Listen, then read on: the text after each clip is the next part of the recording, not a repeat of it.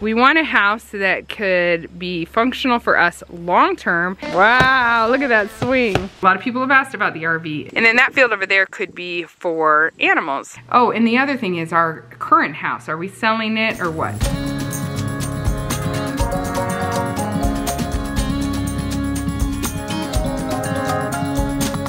Hi guys, welcome back to our vlog. We're hanging out at the property today, doing some school out here. Actually, we haven't started because it's beautiful and we wanted to take advantage of the nice weather. It's gonna be hot this afternoon. Hi, what are you guys making? Bird tables? I got that from the jelly. I got this. Wow. Me and Dusty share one. Oh, you got some grape jelly? Are you fussy? She's a bit fussy today. Oh, are you sad? Oh. Today I want to show you guys what the kids have been up to out here at our property. They're so creative, and I want to tell you about some of the plans we have for this place. We are living in 2 different places right now, and we don't want to be doing that forever. So I'm going to kind of show you what we've been thinking now that we've had some time out here. But I'm going to go take care of this fussy baby first and get back to you. All right, I got her down. She slept through the night, which is unusual for her last night, but she woke up really fussy. It was so strange. She slept like 11 hours. And she has slept through the night sometimes, but she'll go to a point where she's sleeping about 1/3 of the time through the night, and like every 3rd night, and then she'll get sick and forget it. She'll start waking up twice a night.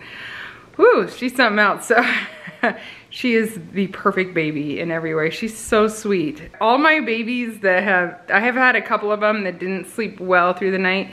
Had a lot of them who slept really well, really early. So the few that have not, they always are sleeping right around 1 year old, and she's almost 1 year. So I'm just hanging on. No big deal, but I do appreciate those nights when she sleeps. Have you guys seen that we got a table? My Aunt Sharon found this table in her basement. I mean, she didn't find it. She knew she had it for a long time. 52 years ago, she found it at an antique shop. 52 years ago in Michigan. She has kept it in her basement. We know it's over 100 years old based on some of the how it's carved and stuff. I think the chairs are the same age, but we can see an inscription. There's a little flap door that comes down where you can see the inscription of the guy who carved it. It is so cool. Anyway, she said it was just sitting in her basement, and it's so wide and big. Like, see, we have 2 chairs on each end, that she's like, you guys just need to use it. So she gave it to us. Our area here, even though this house is small, it's really wide, the dining area. And this table, as you can see, there's still room for it to grow. It has 3 small leaves in it now. It has 1 more leaf than this. It has 4 leaves, but there's actually room for 2 more beside that. So a friend of ours from church, he took it home, the leaf, and he's making 2 more. We also found a leg. Aunt Sharon found a leg at an antique store because it sags a little in the middle. It's an old table. And so we'll have 6 legs, or 6 leaves. So from here to here, it will be that much larger because those are 3 right now. And yeah, it's gonna be so great. We do sit around it though. We sat around it last night. I have a little clip of that while we were eating dinner. I think that was at lunch, actually, after church. We love that table, such a blessing. I really wanted to not furnish this stuff spending a lot of money at all. So between a few things at the salvage warehouse, several things we were given, and whatever we could find at our house, we basically made it so it's very livable, and that has been huge. So I wanted to tell you, since the kids they're down fishing right now, a young man from our church who does woodworking, a different young man than I was talking about, he is gonna help us build a chicken house. I think you call them coops. We've been designing it for a few days, especially him, but I kind of tell him what I want, like aesthetically, and then we've been doing research and stuff. I want it to house 35 birds, but I think we're actually making it to house 40. So we're not gonna have that many in the beginning. I just wanna make sure it's plenty big. And then we're gonna do a little duck house on one side of it and a guinea house on the other side. They'll be just a little smaller than the middle one. So exciting. So he's building that for us, and the biggest thing that I'm happy about is that he's actually going to teach some of our kids to build it when he's building it, or he's gonna bring them alongside and teach them how. That's huge. To me, that's bigger than all other things. We could just hire somebody to build it, but he's gonna teach them. The boys, I think, are the ones that are wanting to learn. I don't know, we'll see if Belle wants to learn, but and Tori. But to have the skills, then they can do whatever they want. We're excited for ducks because some of us have egg allergies to chicken eggs, but not to duck eggs. And so that'll be fun. Plus we have the water. We thought it would just be so fun to have ducks. Ducks are so cute. Anyway, I don't know if I want to eat ducks. The chickens, we would love to do them more sustainably, like get crossover birds. So we're using them for meat, birds, and eggs, but we'll see. I'm reading as much as I can about people who do that, but it doesn't seem like a ton of people do that. They do their meat birds separately. So we're gonna learn as we go. You guys are always a wealth of information, but I'm trying to find the book that teaches me about doing both at once and not having separate birds for separate things, but we'll see. And then the guinea fowl will really help with ticks. We have a lot of trees on this property. We're in an area that has a lot of ticks. Does every area have ticks? I don't know. But we need something to help with that. I think the chickens and ducks help with ticks too, but the guinea fowl really go after ticks. So I don't think I'm gonna build a run for them yet. I don't think we will, because we want them to free range a lot. So we're gonna train them to come back to us. My sister-in-law Jill had a lot of ideas for that. She's got birds. She's got turkeys and ducks and chickens, and talked about how easy it is to just let them go out and then call them back, shaking the bag of mealworms or whatever. Okay, let me take you upstairs so I can show you what we're thinking about the property, since right now the kids are out fishing with the young man who's doing the chicken coop. He's not starting quite yet. And so they went out to the water to fish with him, so it's quiet here, and the baby's sleeping, like I said. Oh, I got a few things on the wall finally. Doesn't it look so much nicer? It's kind of cozy. We do have a TV here, but we shove it mostly, it's out right now because we used it last night, but we've used it very little, and then I put it back behind that couch when we're done. When it's out of sight, it is out of mind most of the time. But I want to show you up here. I wanted to film this video with Solo, but when we're together, we got so much to do. Oh, it's been hard to sit down and talk to the camera. So tomorrow we meet with a builder. We are currently living between two houses, so we spend a couple nights, several days out here every week. And Judah's gonna be here more of that time than us even. So there's always someone here usually, but we live more of our lives at our other house. That's where our stuff is and stuff. It is hard going back and forth, and our goal was never to just have a second home. That was not our goal, and we don't want to just have a second home. That's not what we were going for. So we thought when we were looking for land that we would either find a big house that we'd have to renovate on land, or we would find, more likely, we would find land that we need to build on. So that's just what we assumed the whole time. We did not expect to find the perfect property with a small home on it, which gives us the option of staying out here a couple of times a week, being out here more, but it's also not something we want to live in long term. So our plan has been to build a house out here, and we'd like to build and leave this house separate. So we did think originally maybe we could add on to this house. In fact, the previous owners had plans drawn up, but there were two of them, and they were retirement age, and so their plans aren't quite maybe what we would use. There are 13 of us. Now, Judah's older, he's 18, he won't be around long, but we want a house that could be functional for us long term, and we want to think about when our kids come home, bring their families, whatever. We just want something that is not overwhelming when there's just two of us left, but is also very usable for us now. So it's a lot to think through. We have a lot of very specific ideas that would help go toward that goal, but what to do in the meantime. Going back and forth in the first few weeks, it was really challenging because we didn't have anything out here, so we're always bringing lots and lots of stuff. Now we have more out here, but we're bringing clothes, we're bringing food, and we're bringing school.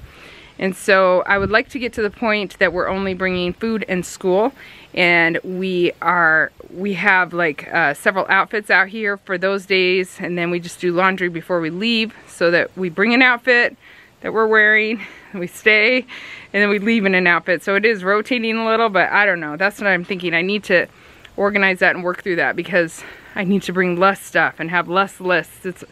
it is a lot. We're not that far from our house. We can drive home, and we do. We go home to the other house. We go back and forth between both houses, but it's far enough that you want to just get your stuff out there so you can relax and stay. Anyway, we would like to build out here, and we're really trying to figure out where we would want the big house, the main house. And then we can keep this house as a guest house for a family, for some of our kids, if they ever wanted to live in this house. Just to have options. It would be so nice if we're able to make that work. So we're not 100% sure we're going to be able to swing that, but that would be the ultimate goal, is to just keep this house as extra on the property. So let me show you what our options that we know of right now. We'll see after we meet with the builder, but what our options we think are. So over there we have a lot of acres, a big field. It was alfalfa, and the farmer that they rented the field out to just plowed that down, so now we can go out in that field. And there is like a slope where you can go near the top of it. Going out there might be a little more visible to a road, but it is a nice area. Now down there is the water, and if you see right there, I can see some of those kids down there fishing on the dock. There's not really a good spot to build to have a water view, and I don't know that I would want one. We'd have to take a lot of trees down to do that. But out here is a field of wildflowers, which I love. I love the wild stuff. I would actually like more of this to be the wild stuff. That'd be my preference. I know that brings the animals closer to the house and things like that. There are definitely issues to worry about when you got the wild stuff closer to your house, but I love the natural wildflowers, the native stuff. Anyway, if we built down there in that area, we would just have to remove, I think, a few trees. And we definitely have plenty of trees on this property. There are new ones growing all the time. It would be closer to the water, and we can maybe even remove a few more trees for a better view of the water from that house. And it would be a little closer to this smaller home. And it'd be like the homes are more together, so that could be good or bad. I'm trying to figure out, maybe the chickens could be over here in this field between the two homes. And then that field over there could be for animals. I really would like to have just a few cows. I know that sounds crazy. It sounds crazy to me, but the more we talk about it and read about it, the more we're convinced that we'd like to maybe have a couple dairy cows and raise our own beef, just small herd, and have a barn over there, maybe a donkey or two, and a few cows. That way the animals are kind of separate. So we'll see. We're gonna get a builder out here. We're meeting with him tomorrow in his office, and then we'll get him out here hopefully soon and talk to him about what he thinks. He does acreages a lot, and just see what he thinks about where the location should be of the house. This one back here would be much more private. No one ever would see it, which is awesome. I do like that, but the other one might have a better view. Snow would probably blow more off the field and collect more down here by the trees. It also would be windy. This is the plains, so it can be very windy, and so it might be too windy out there. The wind is what blows the snow away. So there's pluses and minuses, I think. We'll see if the builder comes out and is like, definitely not there, definitely there, or opposite, whatever. But yeah, that's what we're thinking right now. We would like to get it going. Whoa, you see? He landed right on the lens. That was cool. We'd like to get it going pretty quick, and I think we'll move out here before it's done. That's what we're thinking right now. We thought we could do this house for about a year. We got 2 kids that were really dead set against it. Actually, the Lord knows what you need, right?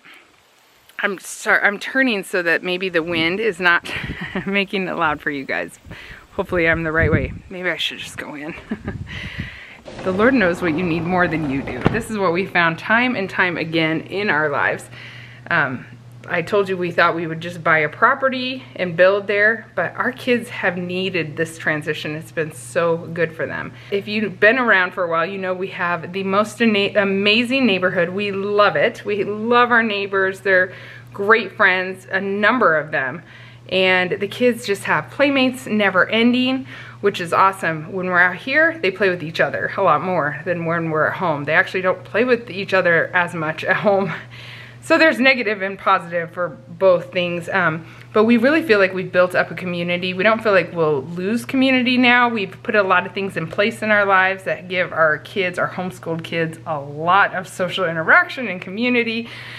And so Solo and I really have just felt like it's time to move out. Now, some of our kids are like, how could we leave our neighbors and our friends? And the more we've come out here, they are in love with it. The more they can see themselves out here, and we're inviting friends. Friends are out here all the time with us. Our friends all love this property and they want to be out here. And so buying a place that had a small place on it was exactly what we needed, because we needed to be able to spend time out here and let our kids get used to it. We're not wanting to do something that they really are against, even if only one of them is really against it. And so this time has been a good transition. There's still a couple of my older kids that are really nervous about being out here, but we see each week more and more that they're adjusting and they can see themselves out here. I think their biggest concerns now is just living in the small house, and we have a couple ideas for that too, because if we ended up for about 1 year in this smaller house, we were thinking to try to first get up a big, like a metal building, a storage building. What do they call those? A huge shed that is actually has a concrete floor and is heated and cooled. Maybe make it like a hangout area, because our winters are long and cold here. We go outside every day, but it's hard to be out for a long time, and that's when this house would feel really tight. And so I think that kind of place could serve us in the future too. We'd probably put a big TV out there and a hangout area, a gym, our exercise equipment. The boys want to get some different weights, and we'd have like an area that's a play area for little kids. Maybe they could ride their bikes in there. Just get that kind of big storage facility out there, maybe before our house is built, and use that to supplement here. Not that people would sleep in there necessarily, but that they could go there to hang out or escape or play, or the little ones could go there so this house is quieter for a minute. And just, you know, when you have all ages, you want to make sure that everyone is comfortable. That's now only the biggest concern, with just a couple of them too. And we're talking about where could you sleep here that you could feel comfortable long term and escape. You know, they're seeing themselves here more and more all the time. And so having this small place to come has been an answer to prayer that we didn't even pray, you know? We didn't even realize what we needed. So that's been awesome. That's what we're thinking, a big shed on one side of the property that would be more hidden. That could be a play, hangout place. We could store our RV in there, like that kind of size, but also pull it out and use it for other things if we keep the RV. A lot of people have asked about the RV, and I'll tell you, we're going to Florida soon, and we're taking the RV. It'll be the first time we've done a long trip. We are going to use Florida as the litmus test to see if we're keeping it. So it's a lot of work for anybody. RVs are a lot of work. They're a lot of work and a lot of expense. If it's so much fun that it's a great hobby and you love it, it's worth the work and expense. I think for Solo, for me, it has been. For Solo, it's maybe a little more borderline. It's been more work for him. There's a lot of things that I can't do that he has to do. I maintain what I can on the inside, but really it falls on him, and it's a lot. So we're gonna see if it makes the trip just amazing and we want to keep it, or if it's just not worth it, and make the decision after that long trip. That's what we decided, even in the spring, that after our Florida trip we'll make a decision about the RV. So if we really love it, we may start renting it out some. That would be fun. We thought about doing that. If we keep it here, it's great. It would actually be, it's hard to use in the winter, but it could be another spot that some kids could escape to, especially if it was in a temperature controlled environment for the winter. Our winters are long and hard, and you know, pipes freeze and stuff, so it wouldn't be fully functional in the winter here unless we had it in a temperature controlled environment, and lots of variables there.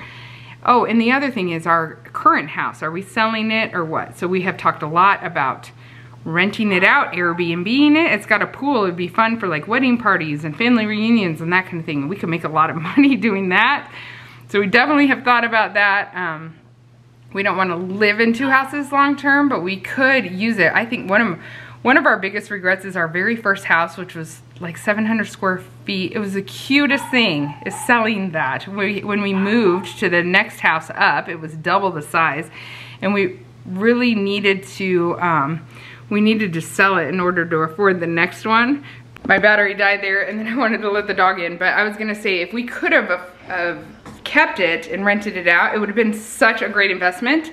And then we thought the same thing the second time we sold our second house. We're in our third house now. So this time we really want to think through, is this something that could be a good investment for us and help make us money? You know, you don't want to just be sitting on properties, you want them to make you money. So we've been trying to really think through that. I think we're leaning towards selling it right now because we have another idea in mind for making money with real estate. But yeah, I think that's where we're leaning right now. I'm gonna show you around this property because I have not been guiding the kids' play at all. I'm like, go play. This morning, I will admit, it was hard to get them outside. That never is hard at our other house because the neighbor kids are out, so they wanna go out and talk to their friends. But here, sometimes they're like, kind of acting bored, but I made them go outside. I don't care if they're bored, and they found stuff to do. They have found some really unique projects around here. It's so fun seeing them come to life. And it's amazing to me that kids love to work the land. They like naturally want to work the land. I don't know if this is all kids. I don't think my kids are like necessarily more nature-minded than other kids. I never would have even thought of them really as being very nature-minded, I guess I could say, but they just come to life. The other day we were down by the water with a friend, and he's like, let's make a fire down here, and he gave the kids a shovel and a saw, and they were like, it was like the most exciting day of their life. It was like they were in Disneyland, for real. Digging out a hole and finding leaves and dead trees and stuff to throw in it to make the fire, and cutting, using the saw to cut stuff. They love working the land, and so they found some really fun, 3 big projects I'm going to show you out here that they have been working, and I just think it's so fun. I did not guide any of it. I did not come up with any of it. It's all of their own doing, just what they naturally have wanted to do, and it's really cool. There's Nathan. He's the one building the chicken coop. He's out here fishing. And then, okay, Eli, yes? I'm out here to show your projects. I want to see what you cut down yesterday. Okay. Eli got an axe, and Solo told him a few dead trees he can cut down. And we were across the forest in the field, Solo and I and Destiny and Peace, and we heard screams of excitement. We could tell it was excitement, thank goodness. And they came running to tell us. Oh, he got something, of course. No.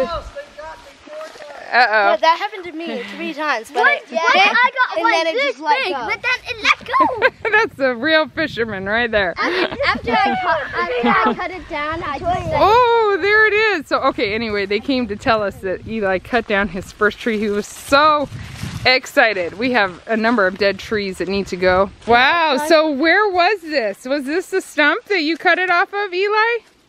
Yes. You should have seen Hope tell the story. She was out here with him, Solo first. He gave him a lesson, how to do it safely, whatever, blah, blah, blah, all the things. So there were little ones watching. You should have seen Hope tell the story. I wish I would have had a camera. Eli cut down his first tree and we watched it. And she went on and on and on. Oh my goodness, the excitement. All the things they've ever learned about Paul Bunyan, and they're all coming to life for us here. Mom, did you see the holes that we dug? Oh, I'm going to show them that too. Right here, yeah. It's a lot of work, huh? Wow, look at that swing.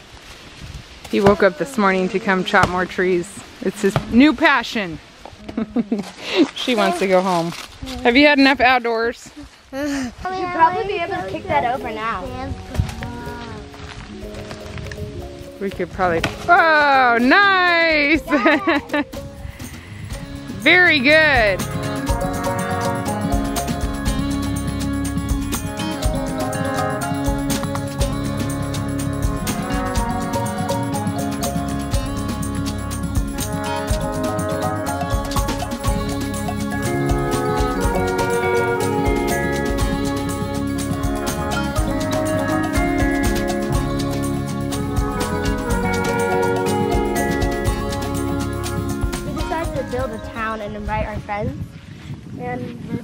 Buildingsburg right now. It's a temporary name.